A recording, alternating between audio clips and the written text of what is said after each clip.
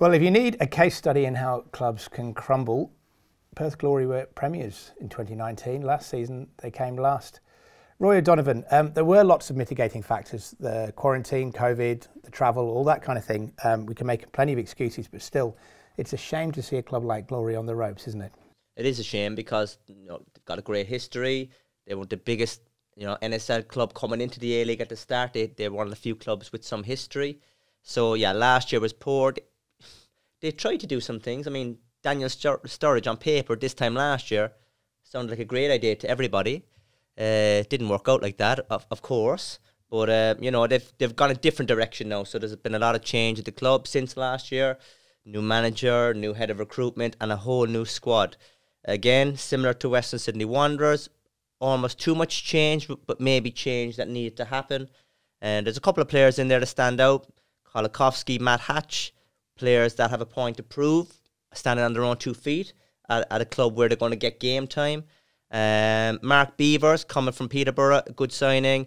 Aaron McAneff from Hearts. Johnny Katrumbas, David Williams. Good signings, bit of experience. They'll be a lot better than they were last year, but the top 6 could be a stretch. Simon Hill, the gaffer, Ruben Zadkovic, appointed towards the end of last season when Richard Garcia was sacked.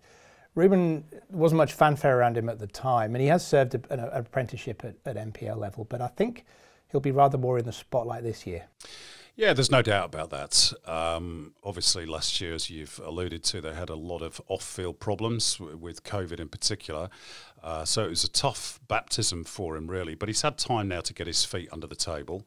And he'll be judged like every other coach on results and whether his recruitment has worked or not. 14 players in, 12 players out. As Roy said, that's quite a turnover. And I agree with Roy. I think he's brought in a lot of good A-League experience. You can include Mustafa Amini. I don't think you mentioned there. Luke Ivanovic he's brought in.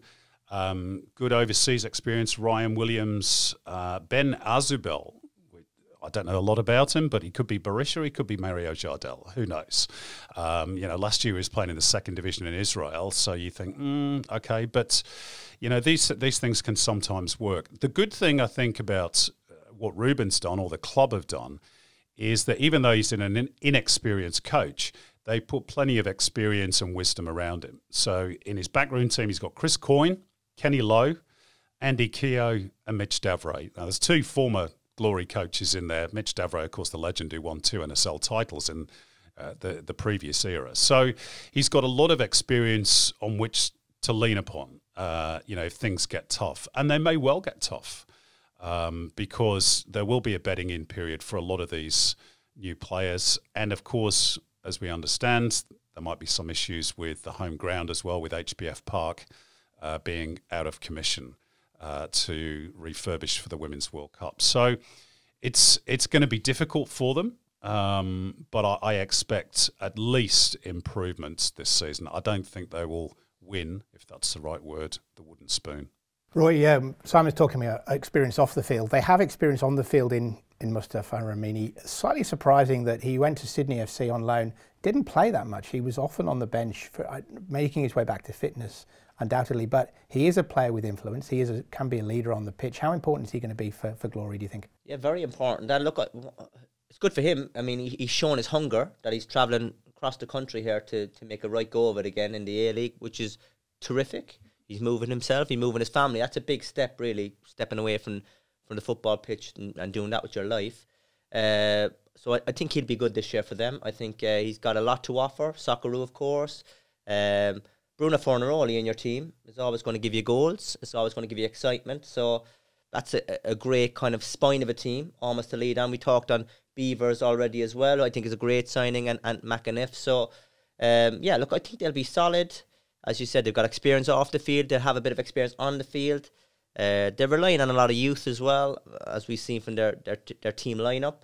But look, I hope Amini can turn back the clock and show what he's all about. Because last year he was a bit flat at Sydney FC. He didn't really hit the heights. Roy, I wanted to ask you about those youngsters. They made it a policy, I think, last year to go with a lot of young Western Australian talent to give the club that identity. Yeah. I particularly like Giordano Colli. I think he's got a fair bit of potential. I like Kieran Bramwell as well. Yeah.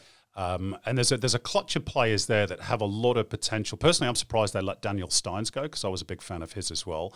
But out of those kids, who do you see as the one that's maybe going to step up and excite us this season? Yeah, well, I agree with you. Bramwell and Colley, really good. I actually watched Colley against Newcastle Jets. Now, Newcastle Jets on the day won 5 or 6-0. It was like Perth Glory's U team. But I did see something in him. He's got a bit of spark about him. He was showing. He's got personality. He's got personality. Yeah. He was lucky not to be sent off after 10 minutes, if you remember the game. But he puts himself around. You know, he's quick. He makes good runs forward. No, they were under the cosh a lot in that game. But, you know, you can see he has that little bit of quality, that little bit of excitement that the fans will appreciate. And, yeah, as you said, he plays with personality, which is a rare commodity these days, you know, the world we live in. But, yeah, he excites me.